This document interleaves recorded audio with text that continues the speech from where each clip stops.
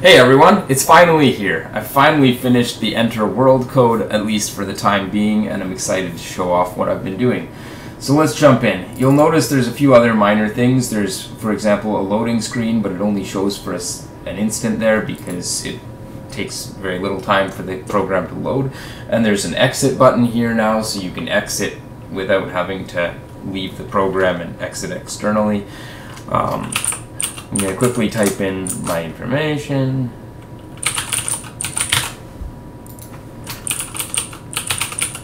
All these other buttons like create account still work as they did before, so I'm not going to show them off. Once we come in, if I create a character and follow the steps, when I finish creating the character, it'll actually enter me directly into the world, the same as if I select an existing character and enter world. I'm just going to select an existing for now. Once again, the loading screen shows, but it only shows for a second. This is the name of the area that you're in, so once I add more areas, which I'm set up well to do, but it'll take me a long time probably just to fill out this first area with content. As you enter other areas, a different nameplate like that will show up for other areas. You can see I've got movement in place now. My little character animates, and it is the same character that you created with all that same appearance. If I were to create a new character with different appearance, that's what would show up. You can also see my little nameplate with my first and last name followed by my username. I'm not going to ever show your email to other users, but the username I will be sharing, and it's going to be used to try and add people as friends and other things like that down the road. There are colliders on some of these things, so you can't run through bushes or rocks. You can run in front of stuff. There's a few things like these lampposts that you can run behind, or the tops of trees.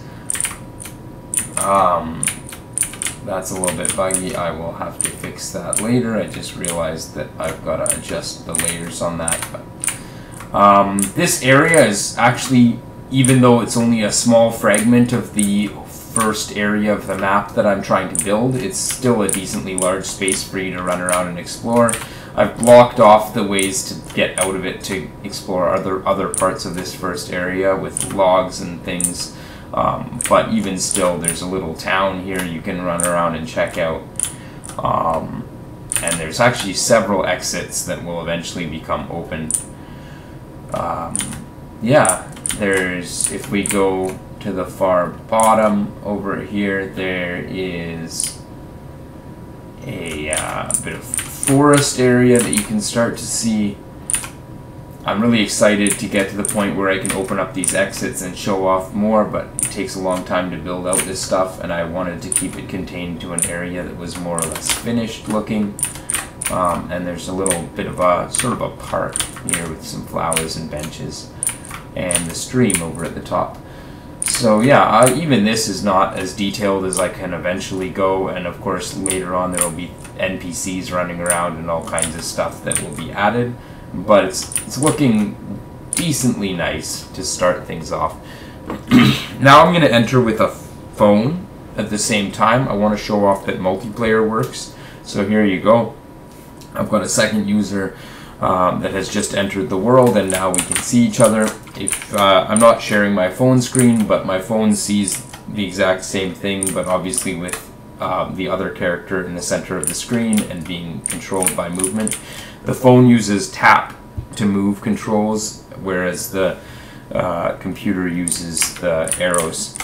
But otherwise they're doing pretty much the same thing. You can see it's a completely different appearance on the phone because that's a different character, and as I said before, no matter which character, you can make a character looking any appearance you want within the limits of character creation, and it'll look the same here.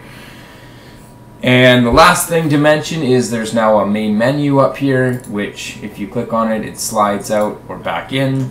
I'm just noticing that this line should carry the whole way through, so that's another minor thing I need to fix, but I'm not going to recreate the video for that.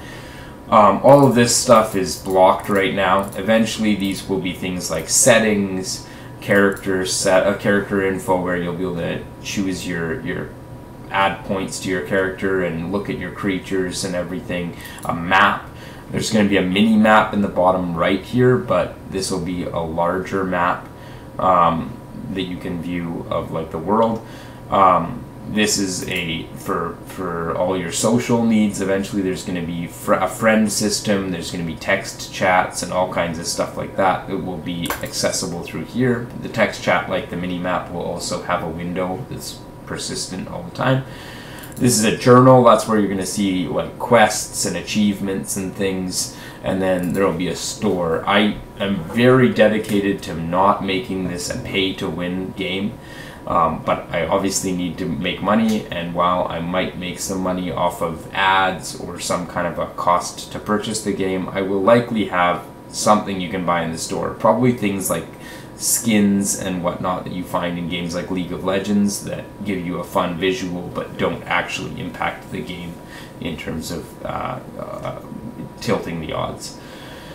And finally, there's another exit button for exiting once you're in game, which I'm about to hit. So there we go. That's my game so far.